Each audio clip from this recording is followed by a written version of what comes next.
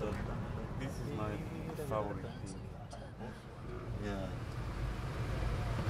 So we combine sanctification with the transitory, yeah. This is perfect combination.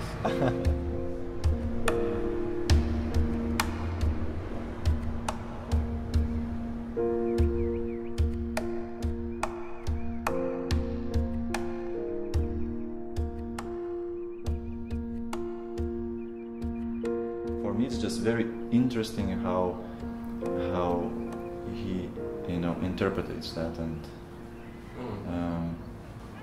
I think you are more asking or requiring some things from artists if you feel they don't have the image of the piece, but it's never the case with Roman. Yeah, I think the music of Gediminas, it speaks from itself. So it's not that necessary to work so much, to think so much, and you just play it with the emotions, and the music makes it alone, automatically. Yeah, so if you are in that music, so everything happens kind of automatically. The music is so strong. I love working with the double bass, with the instrument of the register and the colors. It's very unique, the sound. We know the sound of violin and cello, pretty well.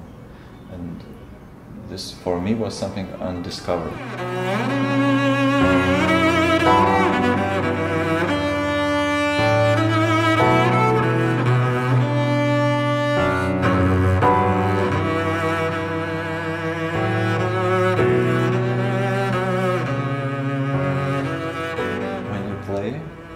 You really feel like you almost could understand the words.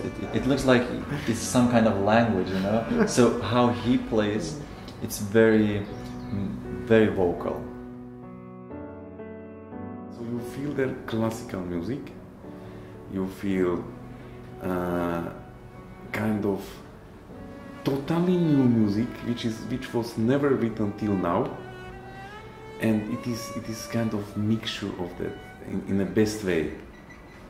Yeah, so and that's why I call that music like spiritual, hypnotizing and magic.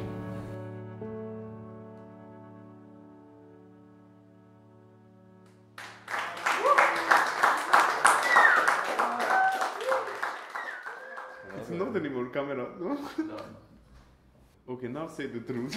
So it was awful, really bad. Yes. I'm disappointed. The music is like, there is no music inside. Can it's we like finish one it? long note and... Oh, and you can't play even that one.